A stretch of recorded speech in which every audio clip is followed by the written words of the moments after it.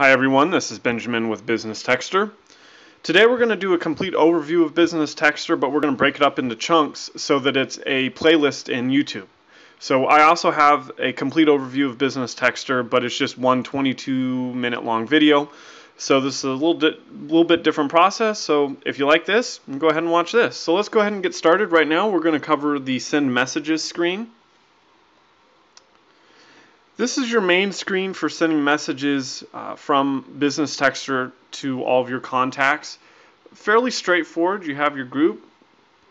Select your group and type your message. And then you can set your speed from 25 an hour all the way up to 5,000 an hour. We always recommend starting slow when you're first starting out with Business Texter, and then you can speed it up as you get a little more experience. Maybe speed it up after a week, and then on the second week speed it up again.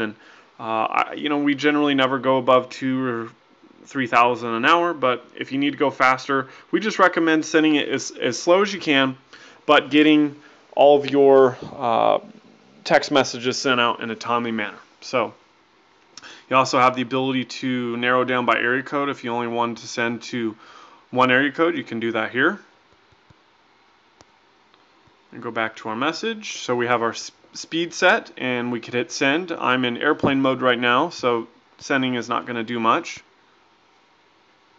But it brings up this window and tells you how many messages there are to send, how many it's sent so far, how much time has elapsed, and then the remaining time.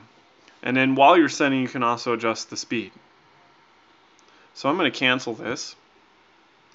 We also have a screen with templates. And if you scroll all the way down to the bottom, it starts at the bottom and works its way up to the top. So we have some prefab templates that you can use, but every time you send a text, just scroll down to the bottom and you can see what you sent previously. So that's the Send Messages screen.